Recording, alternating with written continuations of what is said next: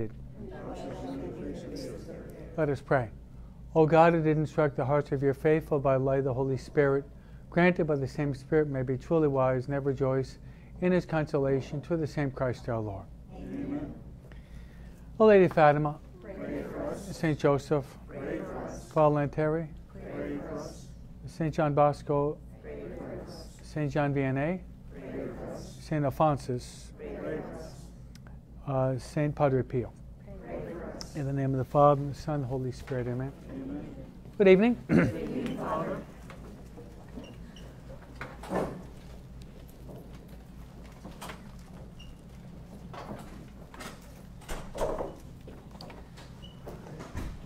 My parents were open to having a big family.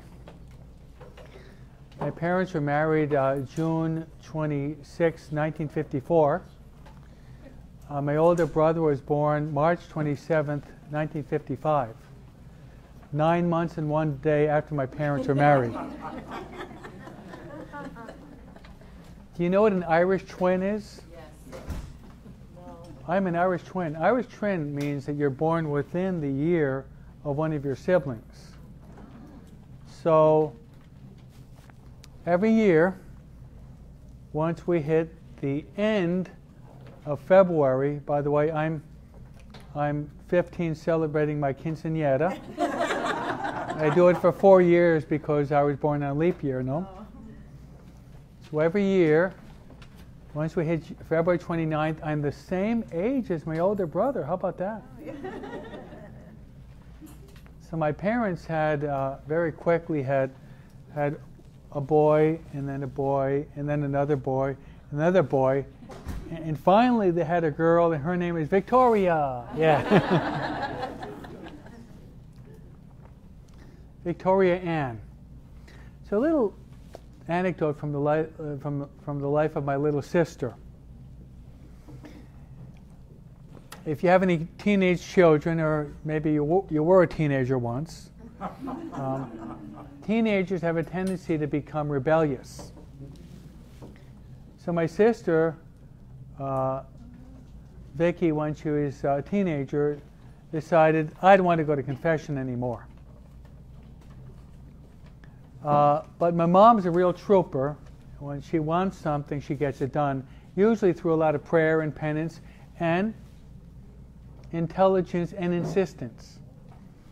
So a long time passed, 5 months, 6 months, 7 months, about 8 months passed, and my sister would not go to confession. But my mom was praying. So one day my sister comes up to my mom and says, I will go to confession. But under one condition, I'm not going to go face to face. Because the pastor was a good friend. Father Goff was his name. He was a good friend of the family. And my sister said, I don't want to go. I don't want him to see me. So Mom said, you can go behind the screen if you like. Some people prefer face to face. Others prefer the anonymous behind the screen. My sister says, I want to go anonymous. I want to go behind the screen. The Mom said, great, do it. So the fatal day arrives, and my sister goes behind the screen like this and says, bless me, Father, for I've sinned. My last confession was 8 months ago, and Father Goff did this. Oh, hi, Vicky.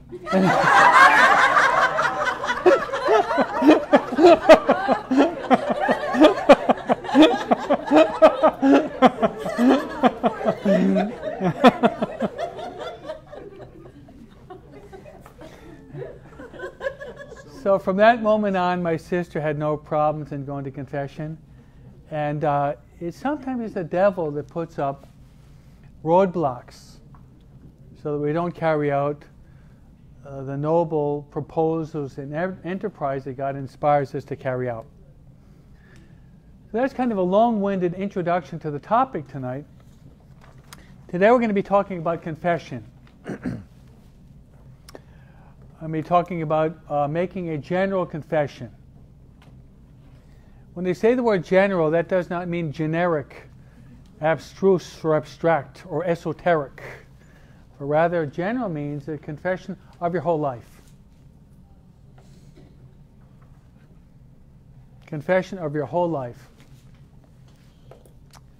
So let's go to the reasons why this should be done, and then how it's to be done, and then we'll conclude by talking about the wonderful fruits or benefits of making a general confession. Okay, reasons why we should make a general confession. First reason is St. Ignatius says we should do it. That's enough for me. He's a canonized saint. I'm not.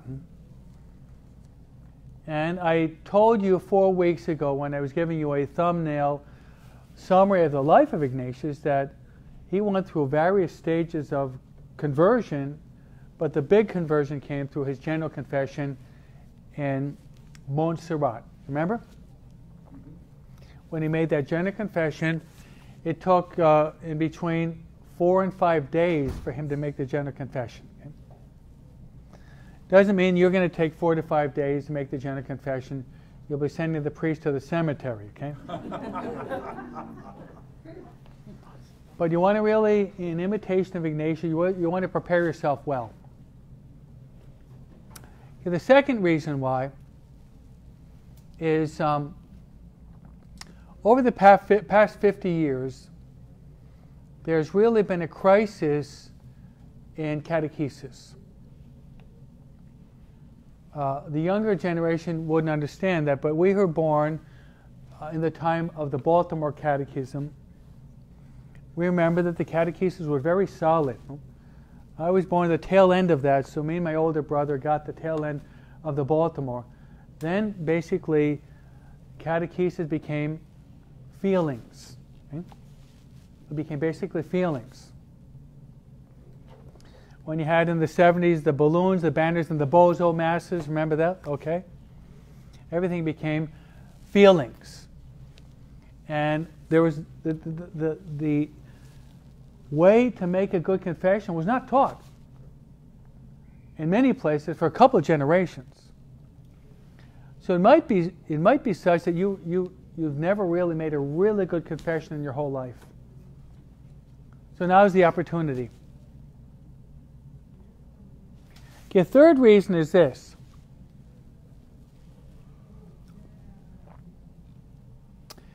There are certain sins that cause a lot of embarrassment. A lot of embarrassment. And it might be such that because of that, we're paralyzed through fear and we don't get those sins out. You know, there's a lot of sins that are kind of embarrassing. Maybe a homosexual act, maybe the masturbation, maybe adultery. It can be, especially though against the 6th and 9th commandment, they're pretty embarrassing. And we might be filled with shame and fear. I'll get all these out, but that one I'm not going to tell Father. That's a bad confession. You got to tell the truth. Otherwise, the confession is going to be incomplete. So that's another reason. Okay, another reason is making a good confession is going to help you to grow in humility. We all need humility, right? Yep. As well as it helps us to grow in self-knowledge. As the poet says, man is a mystery unto himself. We don't really know ourselves. No? We're an enigma. We all have blind spots. Maybe a lot of them.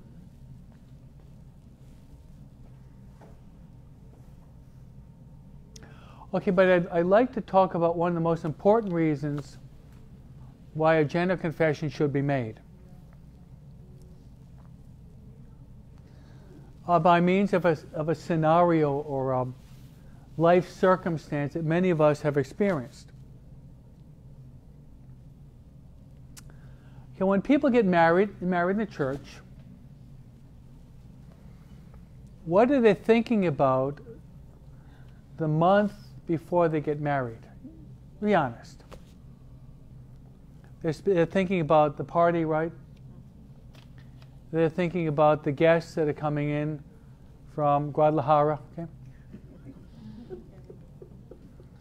Um, the bride is thinking about how long the veil is going to be. Is it going to be 8 inches or 12 inches? These transcendental, important things that have to be resolved, right?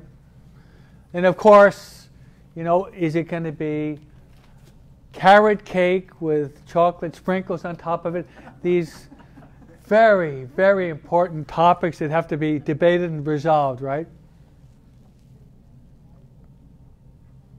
And then who's going to pick up Uncle Willie at the airport? So all these social things have to be resolved. But maybe before you got married, maybe you committed some mortal sins. Maybe you had premarital sex. Maybe you missed Mass on purpose. Maybe you got high on drugs. Maybe you looked at pornography, committed impure acts. These are all, they're called mortal sins. So what happens is you commit one of these mortal sins, and maybe many, and because of all these social activities that have to be resolved, you never make it to confession before you get married.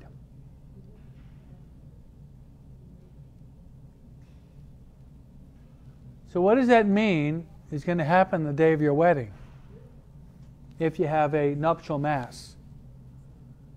It's a double sacrilege. It's a double sacrilege. When I say double, is that you received communion in mortal sin, and you received the sacrament of matrimony in mortal sin on the day that you were married. What a way to start out your married life. No? So from that moment on, you get married, you're never at peace. You're always fighting and bickering with your husband or your wife. You always see the negative in him. First child is born, you're fighting even more and more. The second one is born, it's almost insupportable. And then after 8 years, you throw in the towel and say, I'm not going to put up with this anymore. You know why? You never received the sacramental grace of marriage.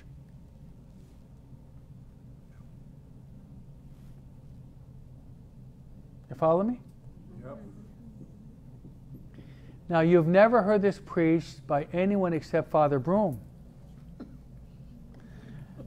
A book should be written on this. Because I believe this is one of the primary reasons why many Catholic marriages end up on the rocks and terminate in divorce. For that reason, anyone who comes to this parish, I've created a lot of the programs because I've been here for many years. I'm known as the tough priest, the tough guy. No? As all the programs that I set up are among the most demanding in LA. This is the most difficult program you've ever gone through in your life. Right? Probably is. Meditating an hour a day for 70 days, you never had to do something like this before. I mean, if you collaborate with it, it's hard, but it pays off. Right? It's hard work. And I do it out of love for you people. Why should I be promoting mediocrity? No. I've always believed, being an athlete most of my life, don't lower the bar, raise the bar, raise it. Raise the bar. Why should I conform myself to promoting you people to be lukewarm, mediocre, half-baked Catholics? I think that's an insult to your dignity as a Catholic. I do. So you come in here to prepare for marriage in this parish. You don't know what you're getting involved in. And I'm somewhat evasive in the way that I put down the conditions. No. You're going to be coming to a 1-hour talk with mentors every week for a year. You got 50 classes, not to mention NFP and the retreat. Now people come in and they say that's too much. I will defend myself and say, look, I'm a priest. You know how many years I studied before becoming a priest? 11 years. I studied until I was 30 years old. That's a long haul. And I'm not complaining. I'm thankful that I had, I had my bachelor's from Villanova, then I got my degree in philosophy and theology from Rome at the Angelicum. Not complaining. But it was a lot of studies. A long haul. Now, if it took me 11 years to be a priest, you can't say 1 year to be prepared to get married is too much. We have a word we have an expression in New York, that's a lot of baloney, or malarkey. We have another one from New York, hogwash. So, that was maybe a side mark, but important. So it might be that you got married with that condition. You did not make a good confession before you're married, and consequently, you're really not at peace. So how good God is that He sent you to this course. Say thank you, Father. Thank you, Father. I mean, you really show, well, not me. Thank you, God, right? Don't thank me. Sorry. Thank you, God, okay? We should be grateful that we're here. Really grateful. And I think I really believe that you know in the depths of your heart that what I'm saying is the truth. It resonates as the truth, even though it's kind of painful and hard to hear that.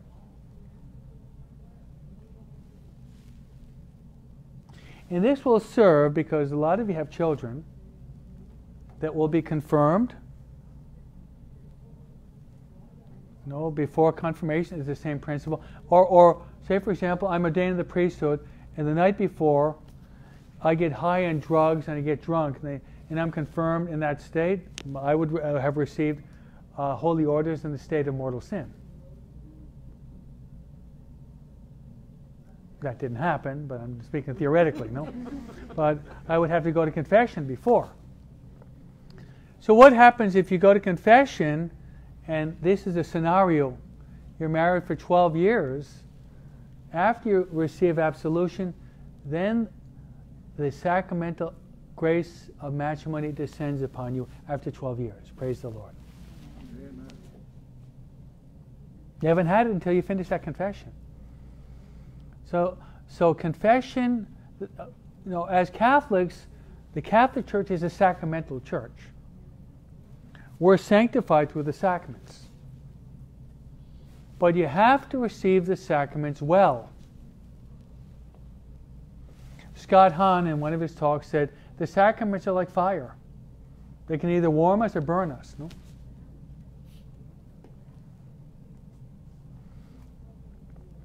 Fire can either warm you or burn you. Remember when I was about 11 years old, me and my older brother, I was about 10 or 11, we decided we're going to sleep out that night because we're Boy Scouts and trying to tough up. And so it was the middle of November, a really cold night. So my older brother had a sleeping bag. I didn't have one. So I asked one of my best friends to lend me his sleeping bag. So we had a fire and it was really getting cold. So I was creeping closer to the fire because it was getting colder and colder. This is New York. And all of a sudden I woke up and I smelled the fire. What happened was my sleeping bag caught on fire. And then it got so cold I fell back to sleep. And I was creeping closer to it. I smelled another fire. It caught on fire again. So it caught on fire about 5 times. And when I returned the sleeping bag to Billy Talbot, who we're no longer friends anymore.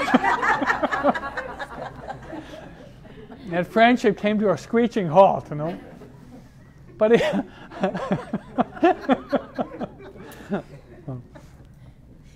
I say that because when I was far enough away, it kept me warm. But I got so close, it actually burnt the sleeping bag. So either the sacraments are going to warm us or they're going to burn us. We make sure that they warm us up, they don't burn us out, right? Okay, that being said, let's go through the steps of making a good sacramental confession, general confession. Okay, first of all, beg for the grace. St. Augustine says we're all beggars before God. Beg for the grace. Beg for the grace. Okay, tomorrow in my Mass, I'm going to be praying for all of you that you make the best confession in your life. What did you say? Thank you, Father. It was kind of a subdued, anemic Thanksgiving. Somewhat subdued, somewhat quelled. No? Okay. Okay. Okay. Then you have to find. This is a spiritual exercise. You have to find a time and a place where this can be done well. Most of the people that go through this program spend, I say on an average, 4 to 5 hours preparing for this. 8 hours. Patrick has done the exercises more than once. He said he spent 8 hours. But it was worth it. It was hard work. It was worth it. Some of our people spend even more time, no? So you want to get you want to make sure you give yourself, I would say, give yourself a whole morning. Or if you're working, maybe the whole afternoon. Or if you're a night owl, give yourself a good block of time. But it's got to be done with silence. Because if you got phone calls and you got a lot of noise and you got Pete the parakeet that's singing a chime, okay, that's going to be source of distraction. Loss of concentration. That's right. Yeah. Hopefully you don't have Pete the parakeet or the 3 P's. Okay, onomatopoeia, right? Okay. You want to have that block of time because God speaks in silence. And it's a good idea to pray with images. So I suggest 3 images. The crucifix, because we see that our sins are responsible for the crucifixion of Christ. I think it's a good idea also to have an image of the Sacred Heart, which is a symbol of love, divine mercy, which is a symbol of mercy. God loves us, God is merciful, God died for us. And I think you should have an image of Mary. Hail, Holy Queen, Mother of Mercy, our life, our sweetness, and our hope. You know, we're not Jehovah's Witnesses nor iconoclasts, are we? No. We believe in the proper use of images. Images, we're not adoring these images, but we love what they represent. They represent love, mercy, the tenderness of the heart of Mary, as well as our sins caused Jesus to be crucified. Amen? Amen. All right. To warm up, pray the Hail Mary to Our Lady of Mercy.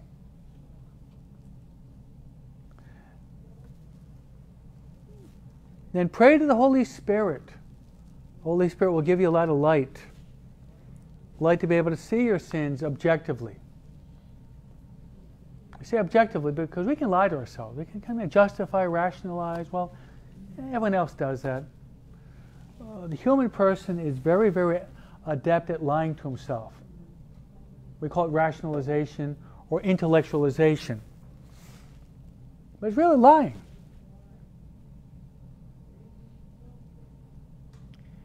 And then we're going to give you a booklet so that you can read through it. It's an examination of conscience booklet. Now, given that there's a lot of us, I think Mary was calculating about 170, 175. This is the smallest group, okay? So on Sunday we got double the number. We got the house full, okay? We actually have 4 sessions. And up to now we just have 4 of the priests. We're going to try to find another one to help us out. So we're going to ask you to really prepare yourself well and confess the mortal sins. So the booklet has mortal sins and venial sins. If interiorly you're asking, what the heck is a mortal sin? Well, I'll respond to that mental questioning that you're possibly doing upstairs, okay? Okay, a mortal sin, there are 3 conditions. We of the old school, we remember them. Yep. Right, Dee? Right, Patrick? Right, Mary? We remember it. But the younger generation, you probably never heard it before, even though it is in the Catechism of the Catholic Church. And they are grave matter. Grave matter means it's serious. The Protestants do not have a gradation, a differentiation. For them, everything is a sin. But we have a gradation. As John says, there is sin that is unto death. There's a sin that's not unto death. You're reading the letter of St. John. So grave matter. Second would be full knowledge, you know it. And then the third would be full consent to the will. So those are 3 conditions of a mortal sin.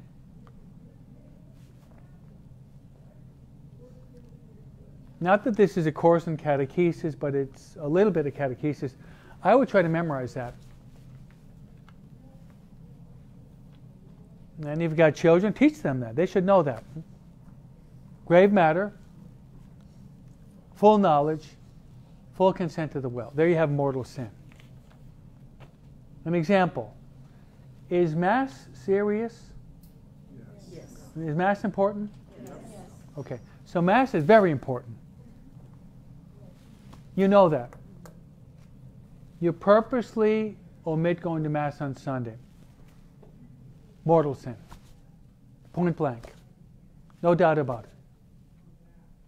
That's a mortal sin. That's just one example.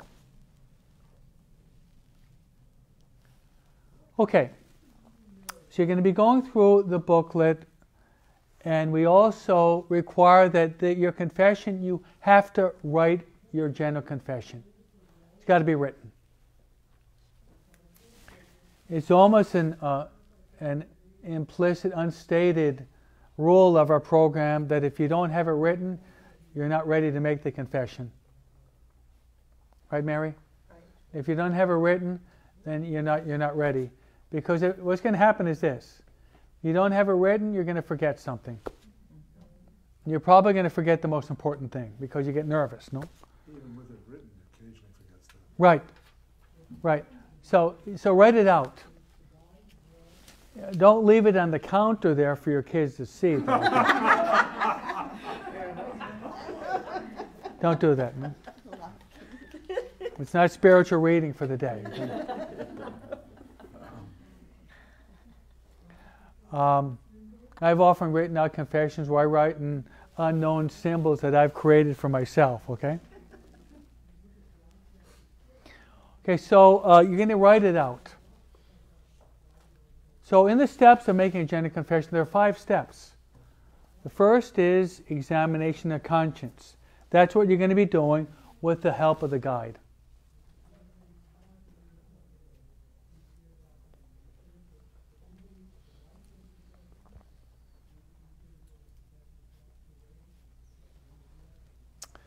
Okay, second is sorrow. If you do not have sorrow or contrition, your confession, it's not a good confession. If it's just you're paying lip service, you're just expressing your sins with your lips, and it's not arriving at your heart, it's not good. So you have to go from your mind, your lips to your heart. Contrition means you got to be sorry. You got to be sorry. Now there's two types of contrition.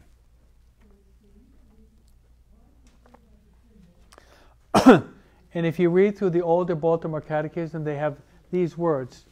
It's called attrition and perfect contrition. You have a very puzzled look on your countenance, so I'll try to explain that to you. Thank you. Okay. Attrition, imperfect contrition, is this. I'm sorry for these mortal sins because if I die in the state of mortal sin, I'm going to go to hell. It's related to one of the gifts of the Holy Spirit. It's called fear of the Lord. Fear of the Lord, which is the beginning of wisdom, the Bible teaches us. So I don't want to be living with my boyfriend because I'm living in mortal sin. If we die, we're going to hell, and we know that we deserve it. We know it. That's imperfect contrition, fear of the Lord. That's it's not the best, but it's enough for you to get absolution. And it's enough probably for you to get into purgatory. At least you got into purgatory. No, maybe you're going to be there for a long time, but eventually you're going to get out. No. Face it, there are many levels of maturity in our spiritual life. The analogy I give is this. If you have children, some of you have children. Okay, when your little son was 7 years old, maybe 6, you recognize that he was old enough to make his bed. That you were no longer his indentured servant. Okay?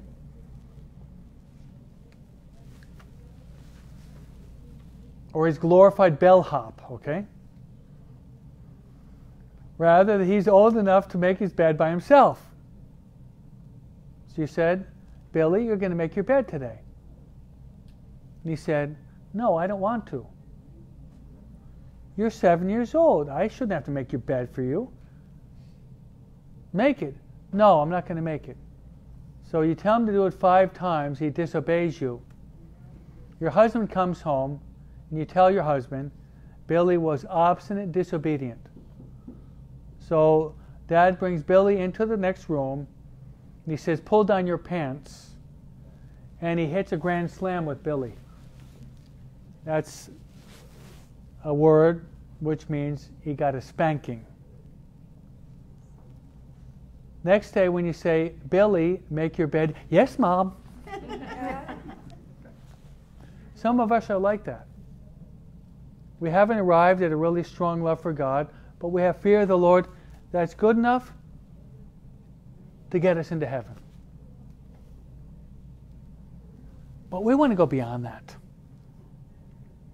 We want to go beyond that. Not living only through fear.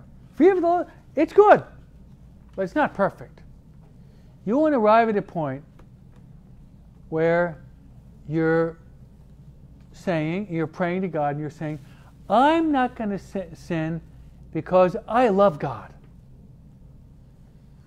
You know why I love God? Because I know that He loves me. He loved me so much, God the Father, He sent His Son to be nailed to the cross for my salvation. He loves me so much, I don't want to hurt Him anymore. That's perfect contrition. But it's a grace. You got to beg for it. It doesn't come naturally. You got to beg for it, and someone has to teach you about this. That's why I'm here. And the ideal is you want both of them. And if you say the act of contrition, the traditional act of contrition, you've got both of them in the act of contrition. Right, Dee? Right, Patrick? Yeah, the younger generation, you probably don't know, the old traditional one, you've got those two elements, fear of the Lord and love for God.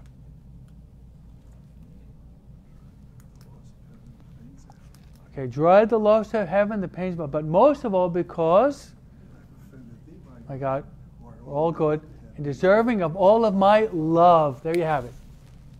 So in that classical, traditional one, you got the two different elements, fear of the Lord and love of God. We want to arrive at love of God. But usually fear of the Lord comes first. Like little Billy had to be walloped. Okay? And eventually he's going to get up and he make his bed and give Mommy a hug and say, Mommy, I made the bed because really I love you. Sad to say he's going to be 19 and a half, but at least better late than never, right? Maybe 20, okay? Better late than never. The late bloomer, right? Okay, the next step is, that's the second step. Examination of conscience, sorrow for sin, then you have firm purpose of amendment. Now, firm purpose of amendment means you're going to do all you possibly can to avoid sin, avoid the near occasion of sin. You have to do all you possibly can to avoid the near occasion of sin. He who plays with fire is going to get burnt. He who walks on a slippery slope is going to fall. He who plays in danger will perish in danger, we read in the Old Testament. And he who walks on a slippery slope is going to fall. So this step is firm purpose of amendment. Means you got to rewind the film of your life. And this is very much related to self-knowledge, which is sometimes painful. You know, self-knowledge can be darn painful at times. Sometimes we don't want to look in the mirror of our soul because we don't want to see who we are, what we've done. Shakespeare and Macbeth, conscience does make cowards of all of us in a certain sense. We're afraid to look into our own conscience, see what we've done. So persons, places, or things that have led us into sin, well, we've got to break from that. So avoiding the near occasion of sin. Well, let me give you an example. Okay, Juanito, great guy, but he's got his kryptonite. Kryptonite, remember that is? His weak point. And it's drinking. He likes to drink. He's a great guy, but he likes to drink. So he had a problem with drinking for 20 years. So he makes a retreat, makes the exercises, and decides, I got to give up this drinking because I'm hurting my wife, I'm hurting my kids. The doctor already said you got problems with your liver. No. So he makes a decision. He's going to give up drinking. But one problem is this. When he's by himself, he's not tempted. But when he goes with his beer buddies, oh boy. You know what I'm talking about, no? Peer pressure, the beer buddies, it's Miller time, all that, okay? So as long as he avoids Miller time with his beer buddies, there's no problem. So it's Saturday night, after Thanksgiving, which is kind of a tough time when people are partying, and he has an inspiration, which is really a temptation. I think I'll just drive by to see where my friends are, just to wish them a happy Thanksgiving. No, I don't want to be antisocial. No? Those antisocial people, they're pretty bad people. And we've got to be affable, amiable, kind, kind of be exuberant, extravagant. We have to do that. It's a charismatic gift that I have to manifest. No, he hears all these words, okay? So he's driving by. There they are. There's about 10 of them, and they're guzzling it down. Okay? It is Miller time. They're going to time. They're going to town. I mean, they got these big muscles with this one, the six-pack, okay? And he stops. He rolls down the window. He says, "Hey, Juanito. Hey, Juanito. ¿Cómo estás? Échate uno nomás." Any of you speak Spanish? Échate uno nomás. You know what that means? Just one. No. I can't do it. Then one of them, he goes for the jugular vein. He says one word. that a Mexican hates. The macho. You ready? Yes. Mandilon.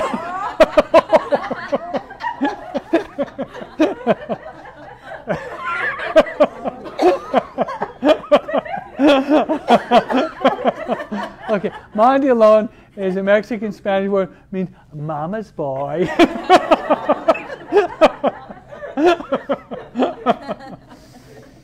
So he gets out of the car and he drinks a couple of six-packs and he's reeling home. He's singing Christmas songs at the end of November, okay? He did not avoid the near occasion of sin. He was playing with danger. And I can give you a lot of examples. Or another one, okay? Boyfriend, girlfriend, fiance, they're going to get married in about 8 weeks. They really love each other, but they're very passionate. So he says to Lupe, hey, let's go out. It's Saturday. Let's go out to a restaurant. Go out to one of those elegant Southern California restaurants, and I'll treat Pollo Loco. Okay. One of those elegant Southern California restaurants. You've heard of them before, right? Okay. So he takes her there, and he's just waxing eloquent. He's quoting Shakespearean sonnets to her, and I mean, he's going to town. And afterward, he says, "You know, I really love you. Let's go to my condo. Just go to my condo. Let's pray the rosary together there."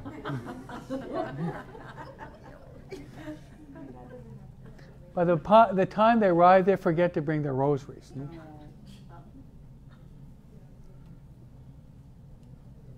And they have premarital sex. They should have never gone to that condo. It's a near occasion of sin. Should have 2 cars, have a luxurious meal at Pollo Loco. Maybe even go back for seconds, okay? And after that, you go in your car, I go in my car, and I'll see you next Saturday. You know? Give her a nice little peck on the cheek. Bye. Okay. That's called avoiding the near occasion of sin. And there are tons of examples. You know you're weak when you go home and you're by yourself. The danger of looking at some bad stuff. No. On the internet. Well, there's no one at home. And I've fallen into this sin many, many times. Instead of going home, I'm going to go to church and I'll go to Mass. I'll make a holy hour. Then I'll go up and I'll play tennis with my friend. And then when I come home, okay, my husband's going to be home, or my wife is going to be home, or my mother-in-law is going to be home. Okay. I think this is one of the reasons why maybe some of us make confessions that are not really fruitful. Is we don't rewind the film of our lives to see why we fell before.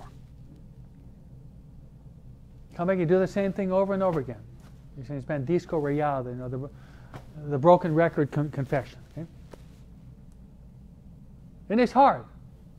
It's hard to go back and see the shadows, the dirty spots in the interior castle, as Teresa of Avila calls it. Okay? But enough on that. Okay, we haven't even arrived at the confessional yet. Now we have. Step 4. Okay, now you've arrived at the confessional. So on Friday and Saturday, we're going to be giving you a slot in which you're going to be signing up, and hopefully we'll be able to get you in the confessional as soon as possible. Prepare to wait at least an hour, probably. You pray your rosary, examine your conscience, renew your sorrow for your sins. Okay, before you enter the confessional, there's a number in the Diary of St. Faustina, Kowalska, where she goes to confession, then she comes out and she's not at peace, which is pretty rare. Usually St. Faustina, she go to confession, she's just overflowing with a lot of peace and joy. But this time, she didn't experience peace, and Jesus appeared to her, and she said, Jesus, why didn't I experience peace? He said, because you forgot to pray for the priest before you went in the confessional. Probably none of you have ever done that before.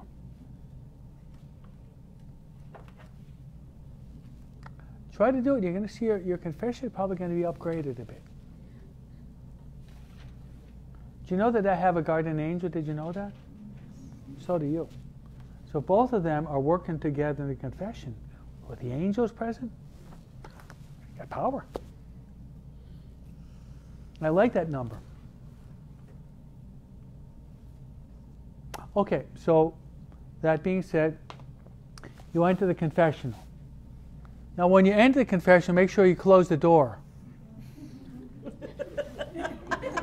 Yes, Father.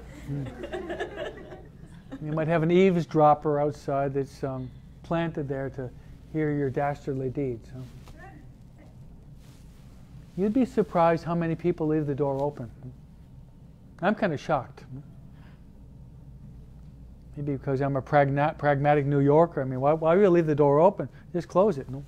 Then that person, when the person leaves, then he closes the door. Oh boy. When you leave it open. Otherwise, they're going to think that someone's there, right? So make sure, it's not the most important thing of the confession, but close the door, please. Then, let's go through the mechanics of a good confession that you learned, 60 years ago. Okay? Is that you enter, okay, you can go behind the screen. Oh, hi. Okay. You can. Or you can go face to face. But it's a good idea to always start off with the sign of the cross. And then you say these words. Bless me, Father, for I have sinned. My last confession was 5 weeks ago.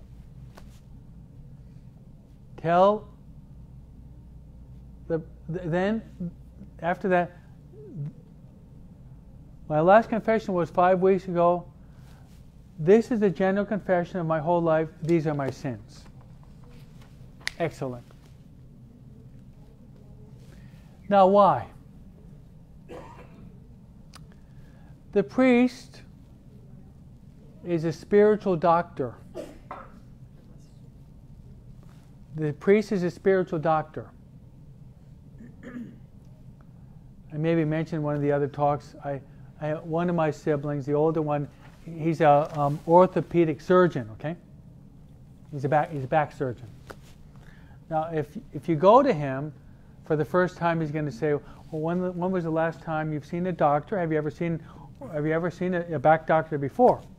You say, "No, this is the first time in my life." Or you say, "No, I went 6.5 days ago." There's a huge difference, right? So we as not back surgeons, but soul surgeons, the time element puts our mind into gear. Okay? And then, to confess well, once again, going to the diary of St. Faustina, St. Faustina says there are 3 essential qualities of making a good confession. They are transparency, humility, and obedience.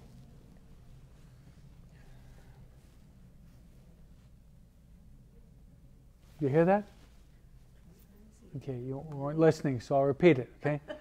Transparency, humility, and obedience. Transparency means you have to be clear.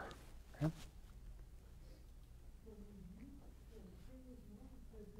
Ah, great. Here's a priest that just came from Vietnam. He doesn't know English. I'm going to speak really fast.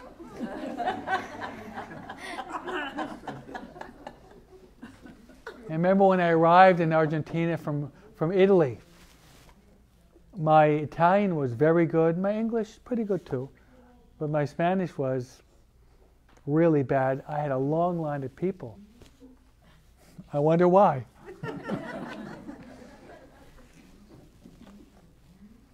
So you want to be transparent. Some of you have heard of Dragnet, the older generation. Remember Dragnet? Joe Friday? Just the facts, ma'am. Just the facts, ma'am. When you go to confession, just the sins, ma'am. Just the sins, ma'am.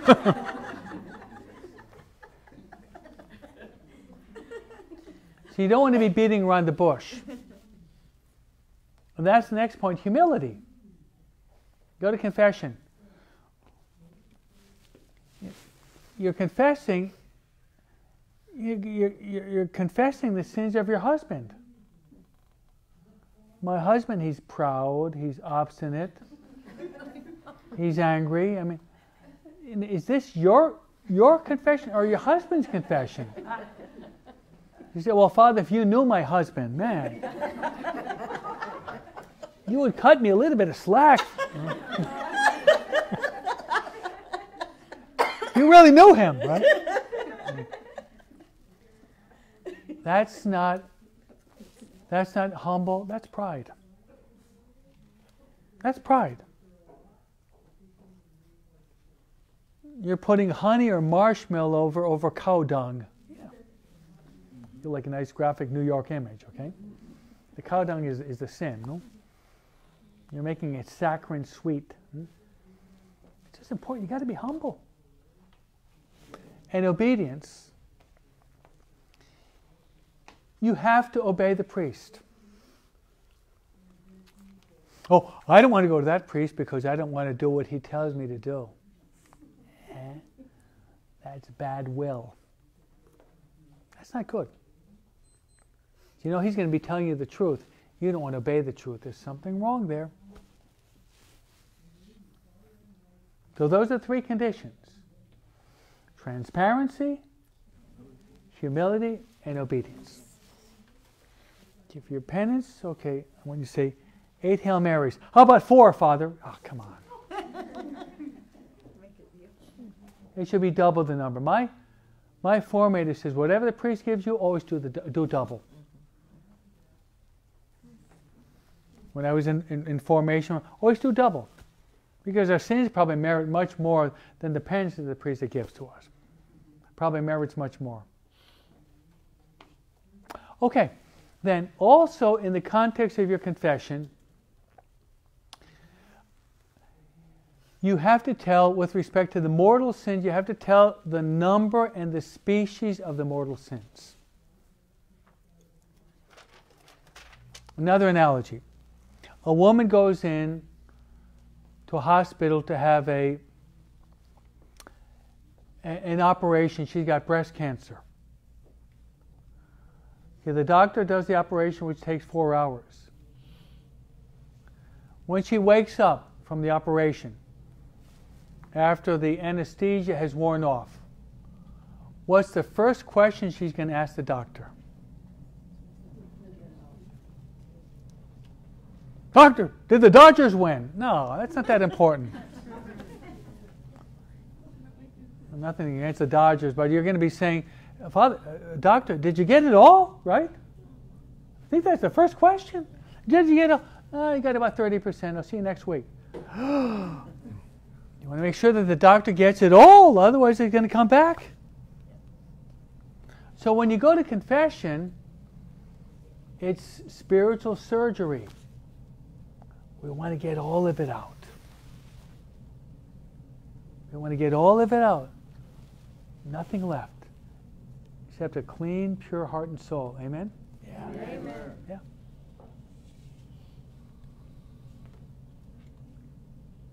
So you want to tell the number and the species of the mortal sins. Now, somebody might be thinking, well, I'm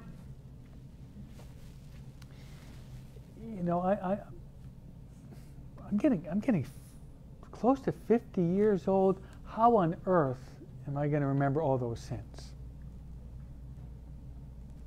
I'm 25. How can I remember all the sins in my life?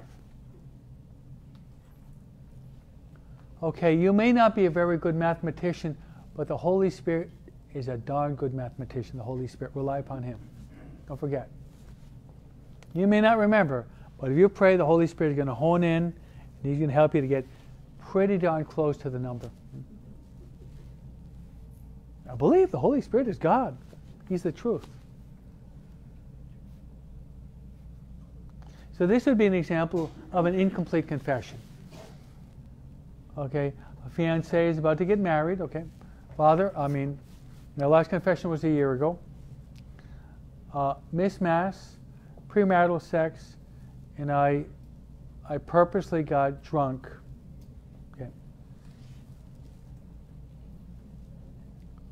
Okay. Okay, the priest intervenes. Okay, you missed Mass, premarital sex, you got drunk. That was just one time. Transform into coyote. Woo!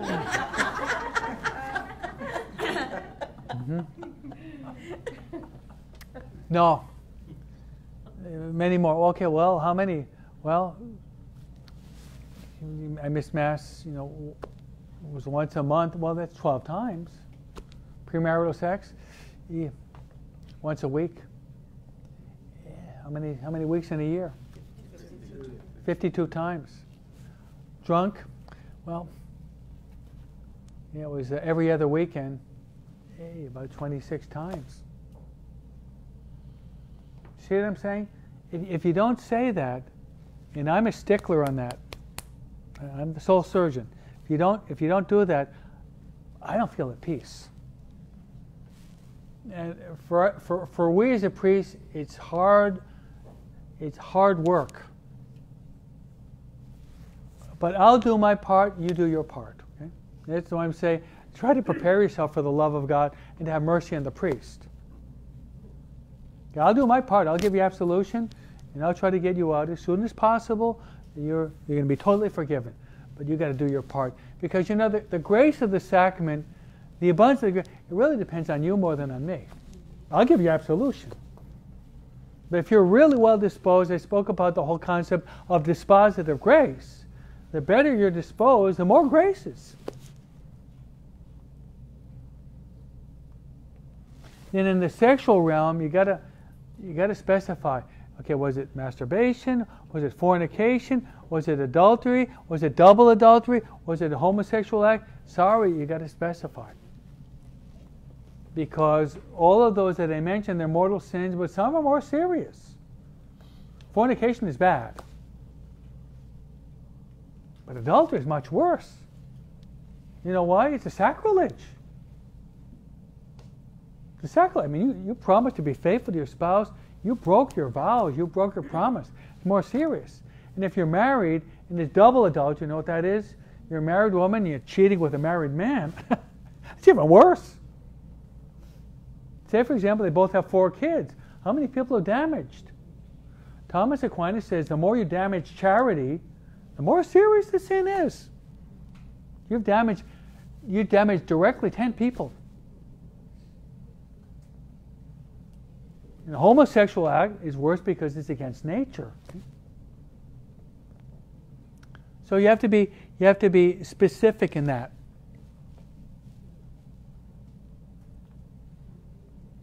Okay, so once you've expressed your sins, and it may seem to be somewhat mechanical, but you can just read off the list. The preparation can take 4, 5, 8 hours, and then you can just come in, just read off the list without too much explanation. Actually, it might seem kind of be like a laundry list. That's okay though. Just get it out, and just read it down. Get out the numbers, and now this is the real challenge. I ask all of you to try to get it done within 10 minutes.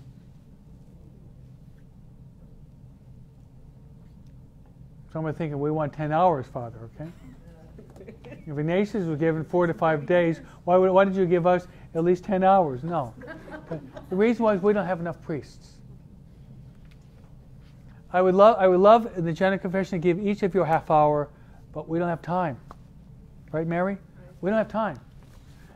You're not aware of it, but there's a shortage of priests.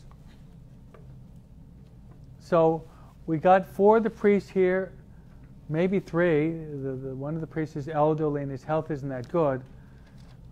So we're going to ask you to try to get it done within 10 minutes. In my experience is, because I'm the one that wrote out this program, so I'm the one that has most experience for the past 11 years, those who confess quicker are those who are better prepared. Okay? Otherwise, you're running me ragged and you're running ragged too. Okay? So if you're well prepared, you just go right at it. And don't go off on tangents talking about peripheral or tangential things, no? Just cut to the quick, tell the sins as they are. All right, then, after you've finished, you say the act of contrition, hopefully you know it. Okay. Say whatever language you want. I mean, God is a polyglot. God knows languages pretty well. And then the priest gives you absolution. You want to hear some beautiful words? And I absolve you of your sins in the name of the Father, and of the Son, and the Holy Spirit. Beautiful words. But I did not give you general absolution. You thought I was giving you general absolution? It's not the way it works, okay? Okay, so the priest gives you absolution. Beautiful words. All of your sins are forgiven. One more element, the 5th step. You got to carry out the penance. And I would suggest that you try to carry out the penance as soon as possible. If you can get it done right away, do it right away. Often when we're hearing confessions, we'll have the Blessed Sacrament exposed either in the new church or the old church, so you can be praying in front of the Blessed Sacrament, which is beautiful. So I like to, as I often do, I like to end with a story that I heard from Father Tim Gallagher talking about this topic. And this is a story to show us the really beautiful fruits or effects of a good confession, general confession. Ignatius says, you make a good confession, that helps you to make better communions, because your soul becomes all the more pure and clean.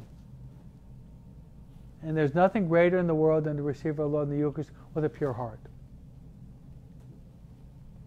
This is the story. A 15-year-old girl was going through depression.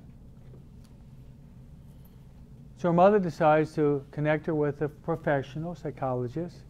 So she's seeing the psychologist, who's a non-believer, but a good psychologist, once a week for an hour. And the girl is going, spending the time with this professional, unloading and talking about her problems. So months go by. Years go by. She's already 25. 10 years have passed. And she's thought about suicide several times because life is just insupportable. But something happens. One day the psychologist wanders into a church in the city. The girl, now she's 25, 10 years have passed, is a Catholic. So the psychologist enters into this church and she sees a booth that kind of looks like a kiosk. We call it a confessional. She sees a man dressed in a black robe, yours truly, called a priest. And he sees that this little kiosk has the door open with a light on the top of that little booth there. So the man with the robe goes in, and then the young woman goes in after the man in the robe. And the psychologist is fascinated by this. Never seen anything like this before. Non-believer. And she's waiting and looking. 3 minutes pass, 5 minutes pass, 8 minutes pass, 10 minutes pass. And what happens now is a miracle, even though this psychologist never believed in miracles. The door is open, and the girl comes out, and she has this radiating smile. She's just radiating peace and joy. And the psychologist said, wow, what I tried to accomplish in 10 long years, I could not accomplish what happened in that little box in 10 minutes.